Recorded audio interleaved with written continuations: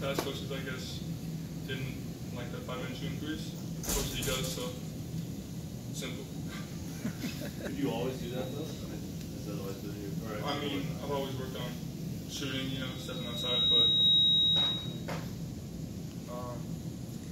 Coach D likes big shooting threes, so that's why I shoot them. How did you convince Coach Dambro to let you shoot threes? I mean, Coach D sees, you know, he saw my game. He knows how I play. I played against him when I was at Eastern. He was coaching at Akron, and he saw I could shoot a little bit there, so he really liked that part of my game. Sin, why do you think you guys got into such an early hole, and why were you guys able to turn it around as convincingly as you did? Just energy and togetherness. The first half we were selfish, we weren't making the extra pass. We weren't playing hard on defense. In the second half, well, when we went into halftime, he told us that we need to do better in those areas. And second half, that's what we focused on. We just played free out there. We all play hard, gave it our all, and played together. When you guys were seemingly a lot of the assists in the second half, what was it about your togetherness that really allowed you to kind of feed off of each other, to either of you? Just trust the next person, whether it was on defense or offense. You know, even if you have a good shot, you make another pass for a better shot. Or on defense, you playing so hard on the ball, you get beat, but you know somebody has your back to protect the rim. Since you're playing pain-free now that you had the procedure at the end of last season, are you pretty much? I'm playing pain-free, and also I'm gonna keep working on just becoming stronger, so I won't have another injury down the road. Were you fighting through the injury last season? Yes, sir. Before I had my surgery, I was. How tough was that for you?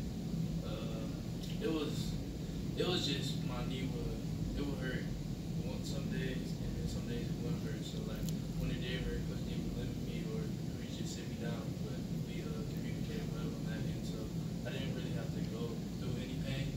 Only on days it hurt.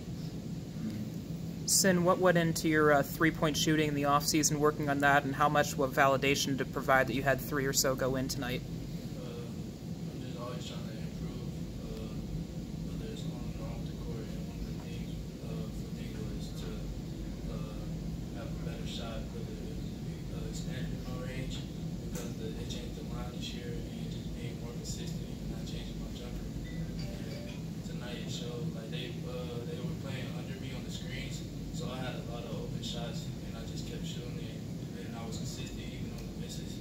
I just kept shooting it and staying with it, and it paid off. Baylee, how was it guarding 34? It seemed like he was physical and was trying to get in position. You seemed to get the better of him for the most part in the second half. Yeah, the first half, I was just letting him get deep position on me. Second half, I tried to push him off the spot and not let him get an easy catch.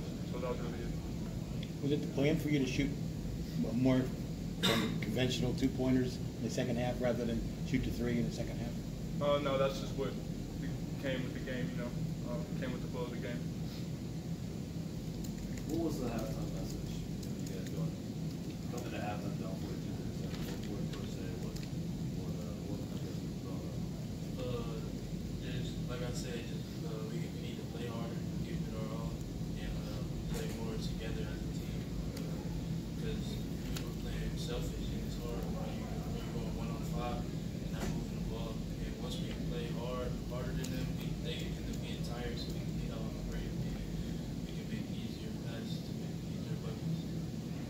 To either of you, I know that Austin played in the exhibition game, but to see him come back and as strong as he is, especially maybe him playing now wouldn't have been a given, what does that say about the way that he's able to contribute to this team and the determination that he has?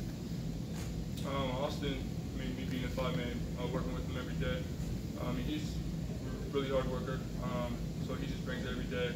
He was determined to get back before we started playing. Yeah, for me to see Austin, I play AAU basketball with Austin, so every time he makes a step, that is exciting for me, because I know him since we were younger, so we're kind of on this path together. So I want to see him succeed more than I succeed, and it's a great feeling for me.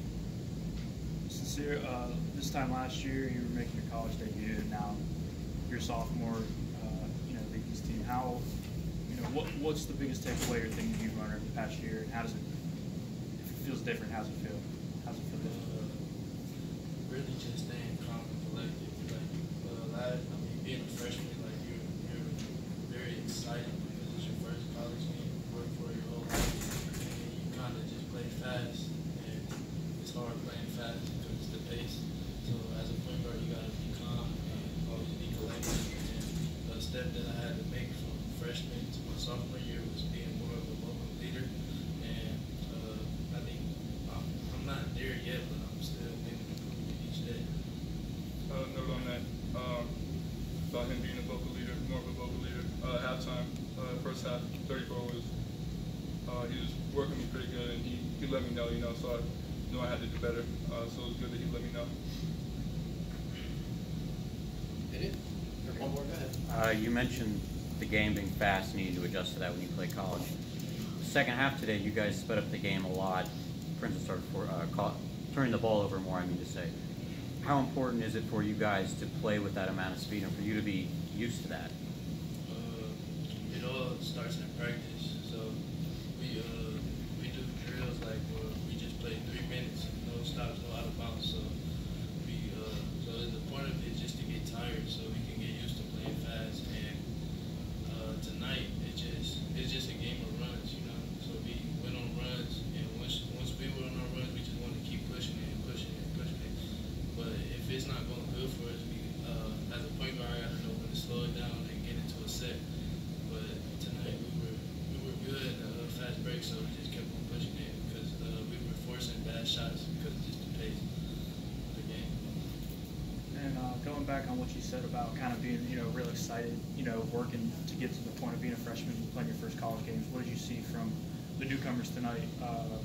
Guys that just joined the team. I think they all did well. Maceo, he's going to be better every night. He's going to get better as he learns the system. He speaks for himself. And Evan, he does things that are not in his stat sheet, so you won't know if he's doing good or not if you're not watching the game. But he's doing his job out there. He's playing good defense. He's handling the ball, and he's also being a local leader. That's something that we need out there. And Ashton coming from his injury, so he's slowly progressing, but he's also going to help us. Since I know it's only one game, but what do you think is going to be the biggest difference between this year's team and last year's team? Just our togetherness and our depth. Last year we were just teammates. Now it's more of a family. We got each other back and we trust each other. It's going to be somebody new every night that's up here. That it?